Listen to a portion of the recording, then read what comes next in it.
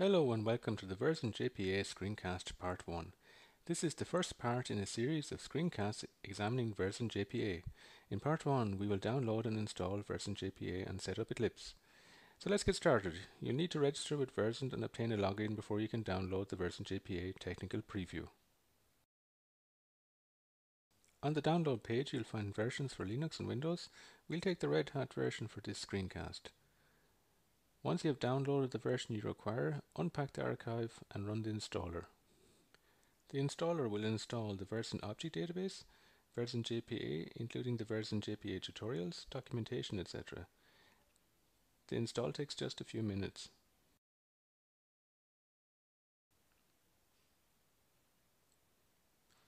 Choose your language and follow the install wizard. Accept the license agreement. Make sure you choose a destination with enough free space for the installation. I'm going to use home here. Install everything.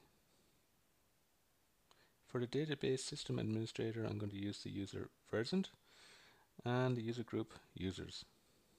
Click on next, next again, and that completes the installation.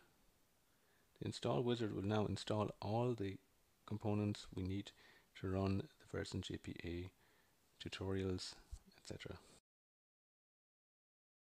Let's take a quick look at what's been installed.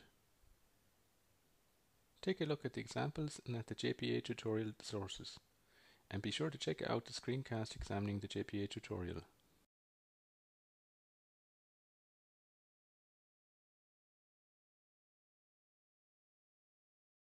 Versant JPA comes with an Eclipse plugin. This plugin will enhance your entity classes so as you can persist them.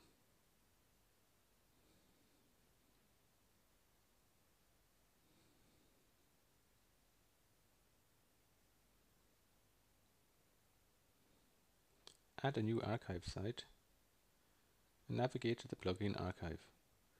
This is installed by the Versant JPA installer.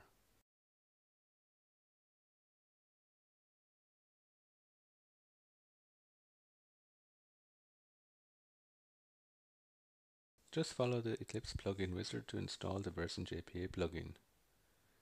When the install is complete, you will need to restart Eclipse for the plugin to take effect. You will then be able to add Versant JPA Nature to your Java projects.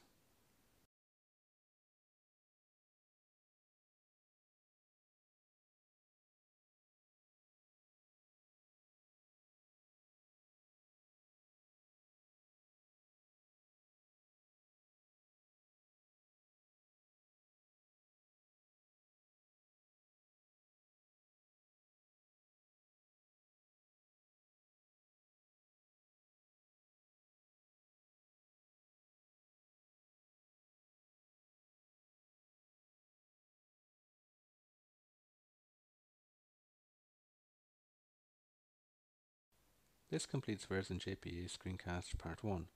Be sure to check out the other screencasts in this series. For further information, visit versant.com. Thank you for your attention.